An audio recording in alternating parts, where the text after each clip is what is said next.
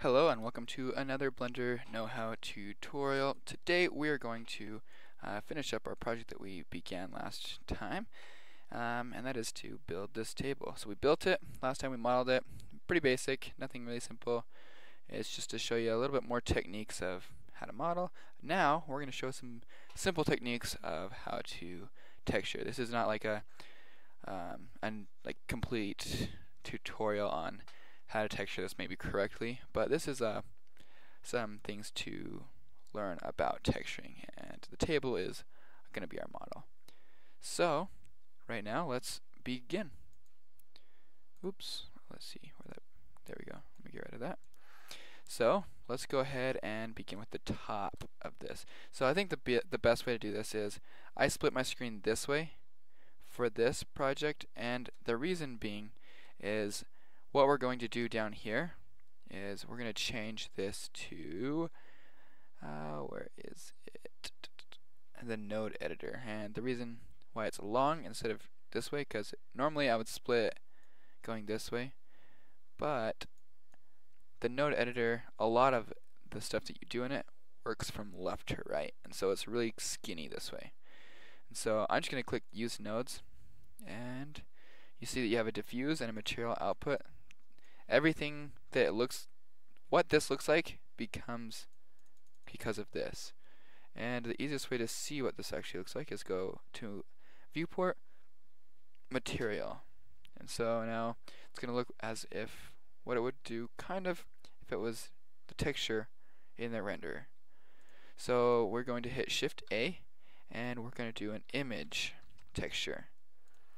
And I'm just going to open up the image that I will put into the description. So just check below for this image of this texture. You can use any texture though. Make sure that it's seamless, meaning that if put end to end, you won't be able to see that it repeats. Other than that, you're pretty much good to go. So I'm just going to connect to the diffuse, and you see it turns brown. Nothing like what the texture should be. So I'm going to split this again. So it's kind of getting a little confusing. There's three screens going on technically right here. So over here, what we're going to do is we are let's go here to the UV image editor, and just go click on, if you click on this little thing, it notices that you've pulled up a picture recently, and that is this picture of a texture. And if we go back over here, we can hit U. We got to go in edit mode, and then hit U, and we have to hit unwrap.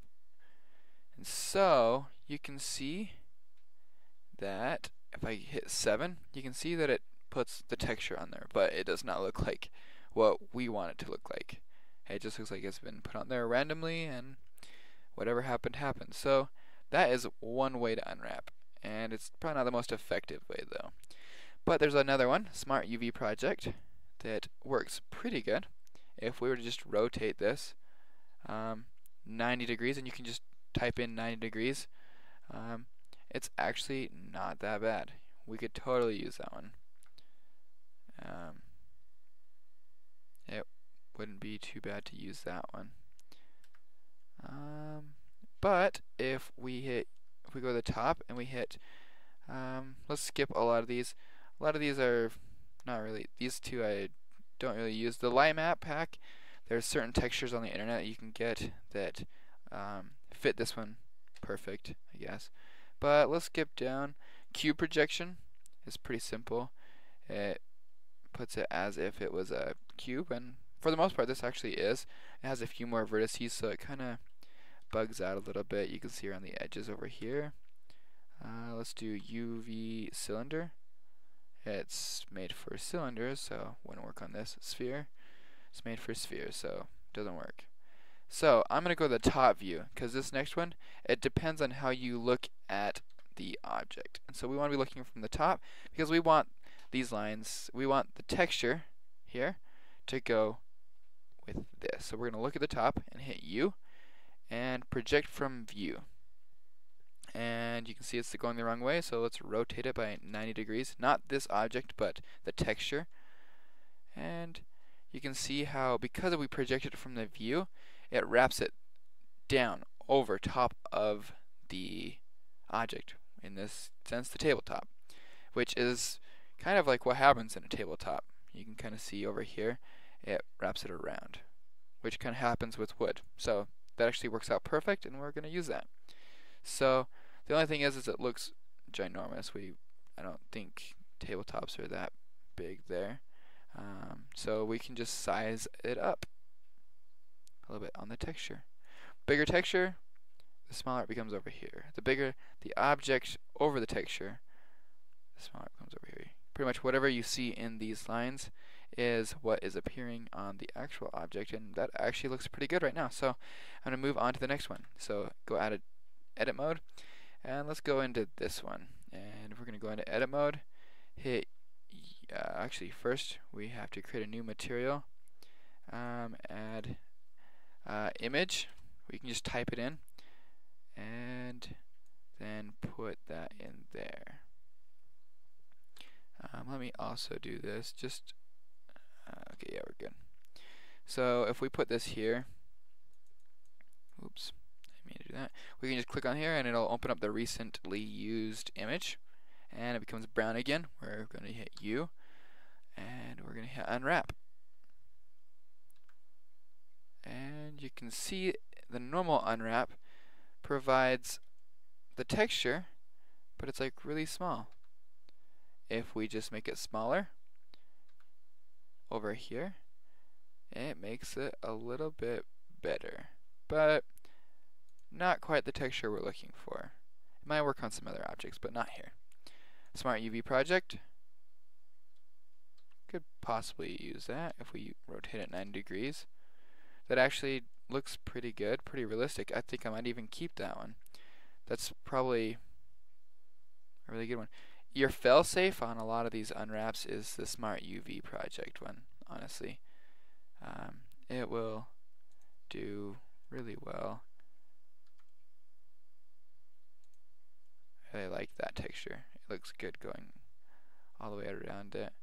You can see that these are mirrored, and it's because we have this mirror. So if you want to apply this, you can actually apply it, and you can hit unwrap again, and then this will all be unique.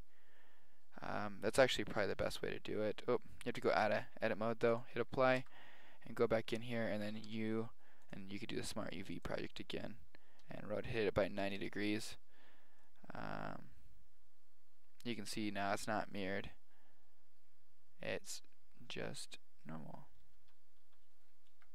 Oop. Let's go back to material.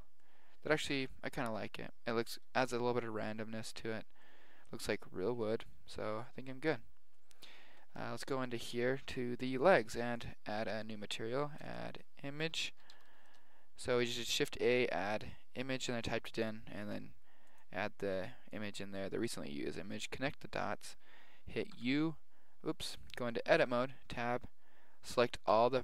I think you have to select all of the vertices for this to work properly. Hit U, and we can go through the whole list.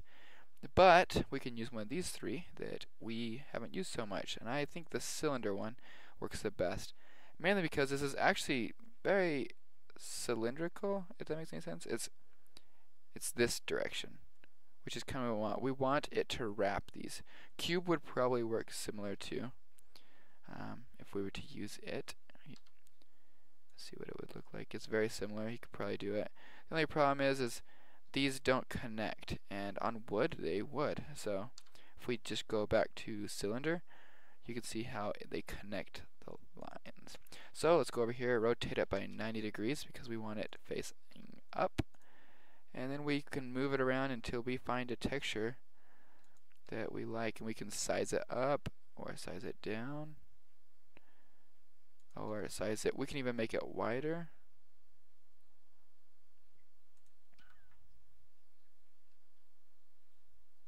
And you can see that it's being mirrored. You can also apply this mirror modifier, and oh, because we didn't redo it, now we have the four legs. Oops. So rotate it by 90 degrees. and put it up there.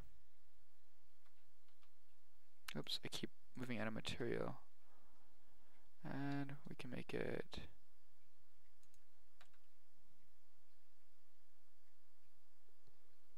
however we want.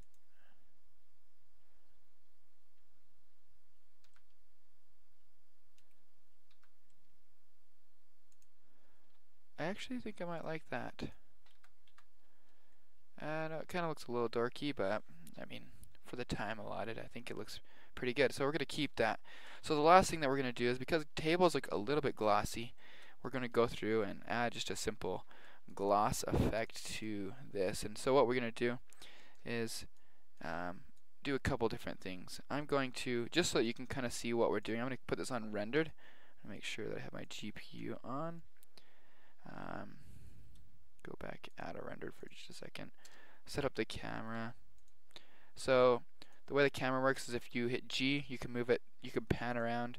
Hit G, and then middle mouse button, you zoom in. R, rotate. R twice. It's like looking around a little bit. And so I'm doing that until I get a position that I personally like.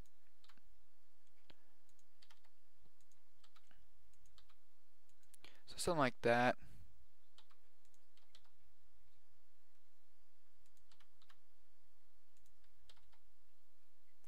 I think I like that. That's good enough for me. So now what we're going to do is position a couple, get rid of this lamp. I don't like the lamp. Hit Shift A, add lamp, and I like to use spots a lot. They're generally a pretty good thing to use. They emulate pretty realistic lighting. So I'm just going to move it. I'm going to make a simple 3-point lighting. Very simple. Do some backlighting. And so I just put a lamp here, here, and here. And then I'm going to go into the side view and move this in down. And I want to select the other one. Move it down right there. And then I want to increase the brightness on this one. Nothing super fancy. This tutorial isn't going to be on lighting, but if you want to emulate this, you're more than welcome to. And if we go in here, we can look at it. It just creates a pretty realistic lighting environment. So now you can see nothing is shiny. So I'm going to right click on the top face. I'm going to go in here. This is going to be the tabletop. I'm going to create a gloss. So I'm just going to type in gloss by hitting the search feature. I'm going to go into color, into the color option, and then I'm going to put I'm going to hit Shift A, search for an add shader. Put that right here. If you just click it, it'll connect the line, and then you connect this one. You can see it already added a little bit of a gloss, a little bit of that effect up there. I'm going to go out of there. If I get up a little bit closer, you can see a lot, especially along the edges, that effect there. I'm going to increase the brightness on this.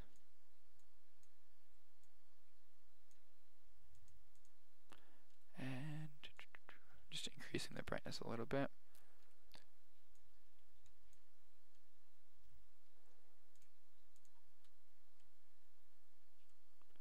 So that you can see the shine a little bit better.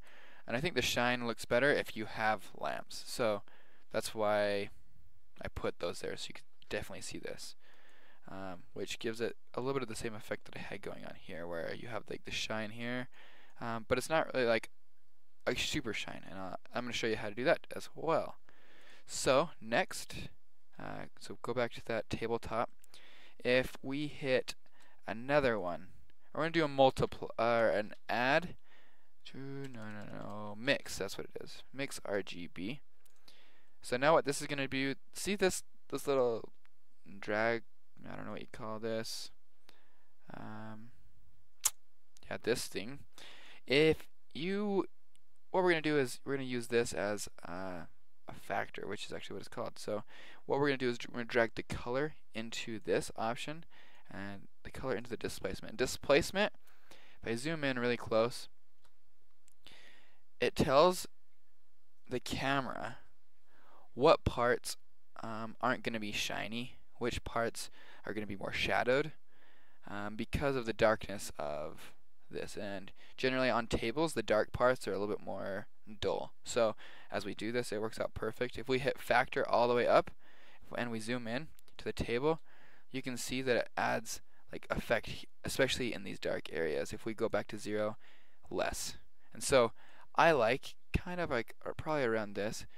It gives the eye something nice to look at that I really like, and you can't really tell from a far distance, but it's whatever. So I'm going to go to the legs, or to this part now, and I'm going to do something very similar. Just search glossy, glossy, add it. I'm going to do a add it as well, put that in there. Go back, and mix RGB, put it in the displacement, put this in here, and I'm going to create a little more factor there. You can see, especially in those areas, it has created a little bit more like dimples into the wood. If you want a little bit better effect as well, especially on the glossy, the Beckman, I think, adds a little bit more of a table-like shine. You can see it's a little bit more shiny on the edges. I'm also going to go on the legs and do the same as well. Add glossy, and add, connect the lines, and then I'm going to hit mix RGB, color 2, displacement, and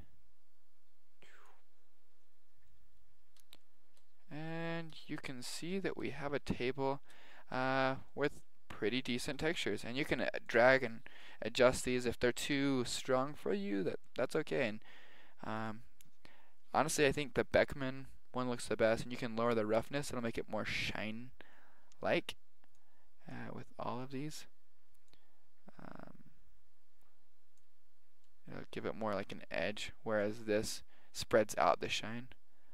More pointed shine, the lower the number. More dispersed shine, the bigger the number.